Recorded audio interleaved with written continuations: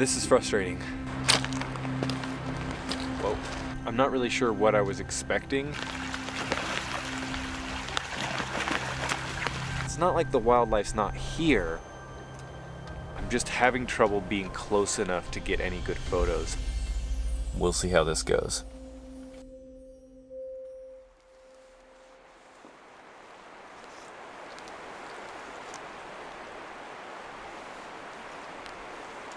Well, hello and welcome to the Skagit River. I am Liam and I'm out here taking photos of eagles, bald eagles to be exact, and I'm in Washington State. And the Skagit River is a famous place in Washington State to see eagles. In the wintertime they come in the hundreds, and I'm very excited. This is a trip that I've been wanting to do for a long time. I'm just out in this area for the day, and yeah, I'm doing my best to take photos of these eagles. What I've got here is a rented 100 to 400 EF lens. It is a Canon lens, and this is the Mark II version of this lens, which is pretty well known in the photography world as being a very, very good lens. It came out over 10 years ago, but it's very good. I rented it because it's a little too pricey for me. I've got a mirrorless camera that I'm actually filming with right now, and I've got the cheaper, newer version of the mirrorless 100 to 400, but I've got this lens on my old camera, my T7i crop sensor camera, which gives it a little more reach, right? This is a full frame lens on a crop sensor body, so I get a little bit more reach, and I've spotted an eagle out here, one of many that I've seen driving around the area, but in this particular location, this eagle is quite far away. It's up on a tree and it's still, so I'm zoomed in as much as I can with this telephoto, and yeah, I'm trying to dial in my settings and get my first photo of the day. I'm glad you're here.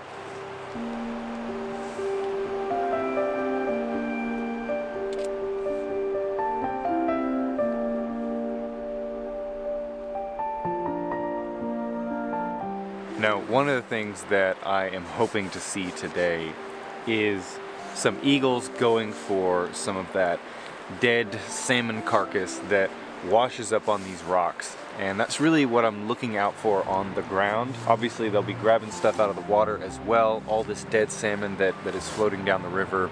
And I'm really hoping to see some eagles on the ground, jumping around, spreading their wings, you know, trying to get at some of these fish, some action shots, if you will. It's lovely seeing them up in the trees from a distance. They're beautiful, but I'd also really like to get to see some lower to the ground, maybe a little bit closer, but we'll see how it goes today. At this point, it was time to move on to another spot along the river, so I packed up and made the short walk back to my car, all the while keeping an eye out for eagles flying by.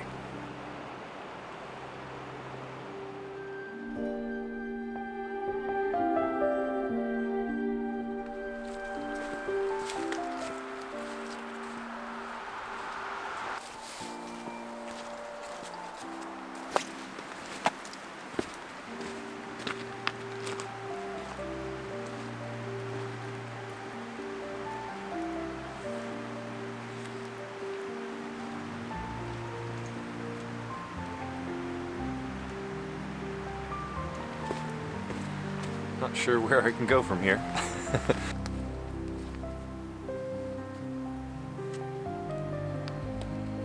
As I was finding my way to the next riverbank, I did see a few eagles fly away, so I proceeded a little more slowly up to this viewpoint, which looked like just the kind of spot where I'd see eagles on the ground.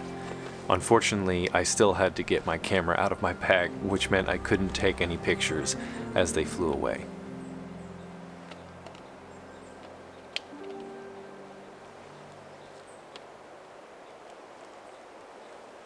So I've got the camera set up here, and one thing that I'm curious about is, will these eagles feel comfortable enough coming back down to the shoreline? There was just a bunch of boats that passed through, you know, kind of rowboats, people who are on the boats taking photos from the water, which is cool.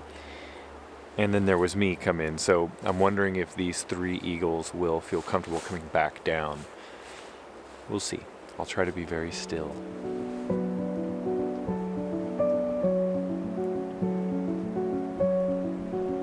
So one of these juvenile bald eagles has flown very close to me, and it kind of spooked me how big these birds are. It is a massive animal, and to see it kind of flying in your direction is pretty cool. So I'm waiting for it to kind of come out from behind some branches because I can see it up there, this big dark mass up in the trees, but it's behind these branches, so can't really get a clear shot, and it's very, very bright out. So really I need, I need the animal to be maybe in a shady patch or something where it's not backlit, because that kind of washes out the image. But really cool moment.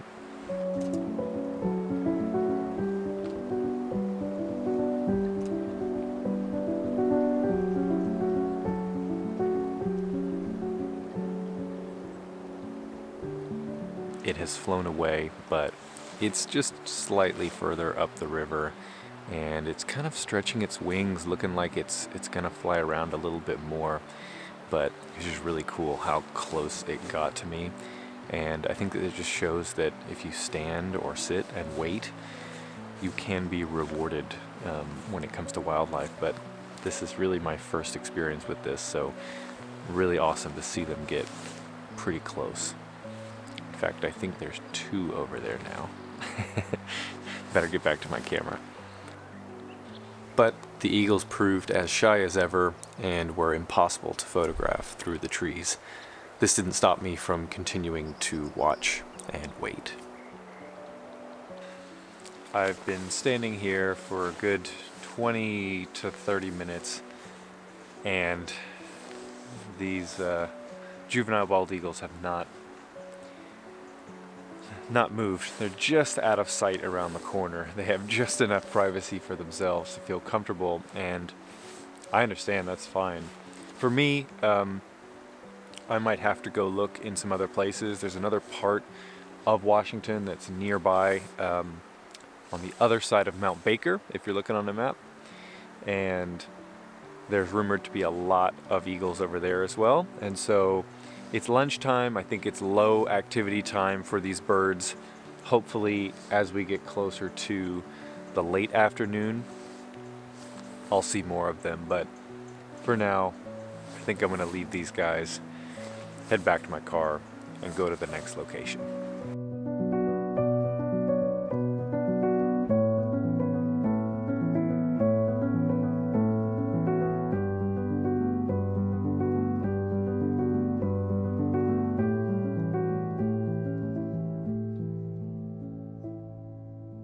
Well, I made it to my second location, and I am having a late lunch, and it's raining.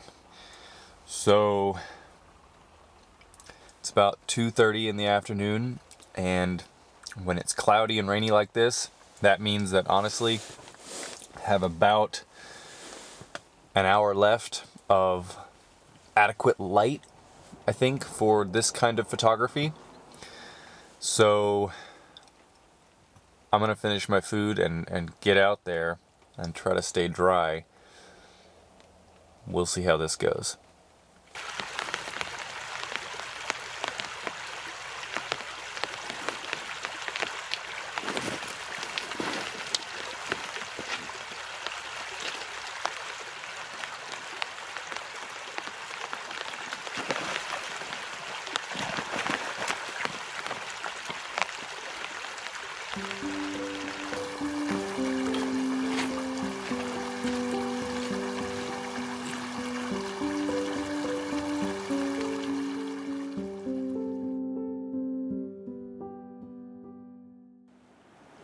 This is frustrating. I'm back out by a river, just like I was earlier in the day. This time I brought out my chair so that I can sit down and relax for a while. There's not a ton of time left, but I'm gonna try. There are eagles out here, but It is yet to be seen if they will be close enough and if they'll come round. I'm not really sure what I was expecting. I guess I kind of thought if you go to the areas where there's known to be this wildlife, that they will just be there. And it's pretty naive of me to not really think through fully the behavior patterns of the animal, the weather patterns, the parks and areas that I might or might not have access to. I did look up quite a bit, but I still feel a little unprepared, and this is my first trip solely dedicated to trying to photograph bald eagles, and luckily I live in Washington State, so I can come back to areas like this again and again. And the other thing is, it's not like the wildlife's not here. I'm just having trouble being close enough to get any good photos.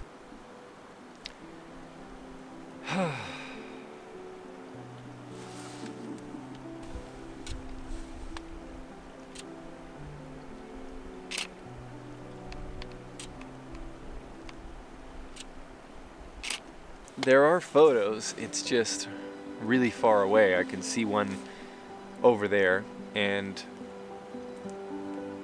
it's not a bad composition in and of itself, but I'm worried about having to crop in so much on this photo that I lose a lot of detail. So again, is it close enough? I don't know. Here comes one.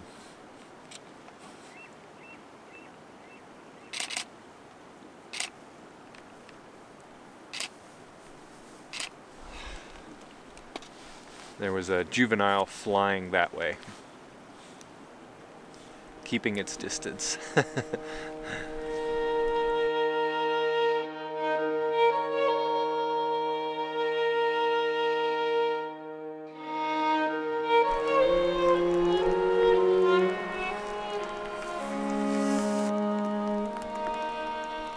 After sitting and waiting for something to happen, I decided to try to get closer to the eagles in the trees nearby, at least as close as I could get without scaring them away, which is what happened earlier in the day. These eagles were perched nicely on the bare trees in the distance, and while I was able to capture some images of them silhouetted, I couldn't capture any detail from that distance, and with that low light.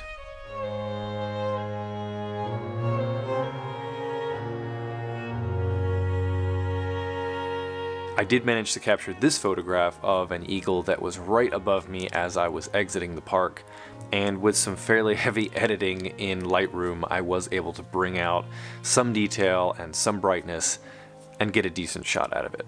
This trip was definitely one of the more challenging photography experiences that I've had, and I have 3 big takeaways that I wanted to share with you here at the end.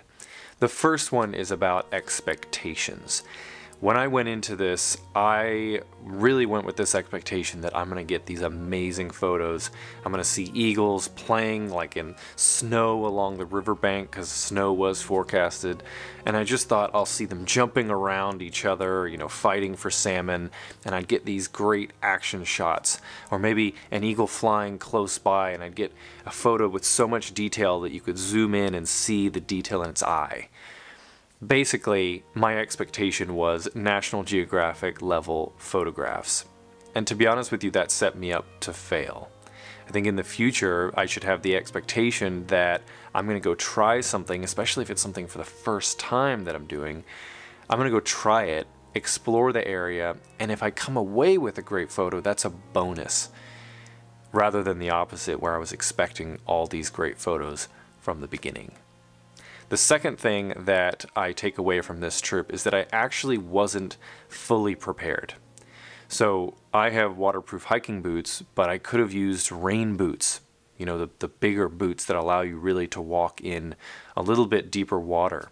There were a number of times on this day when I was walking over these shallow streams, and while I did have waterproof hiking boots, as you saw, there were still moments where I was fumbling and maybe tripped, and my feet almost got wet because of that, so rain boots would have really helped. I also didn't have binoculars, which feels like a rookie mistake when you're trying to go see something like a bald eagle that I know will hang out in trees a lot of the time.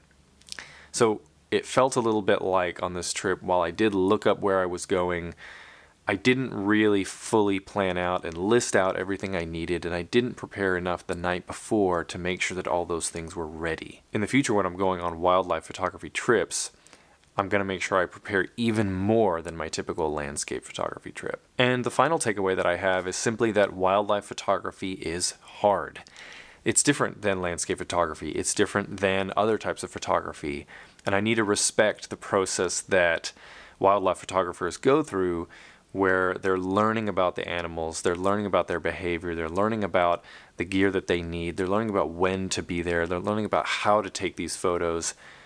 All of this learning that has to happen, I need to appreciate and embrace that process. And I think that that goes back to my expectations. Having never really done a trip like this, expect it to be a learning process and don't get frustrated on the day. So that's it for this video. Thank you for watching to the end. If you like this video, give it a like, and if you want to see more of my photography trips in Washington, the Pacific Northwest, and beyond, consider subscribing. I'll see you next time.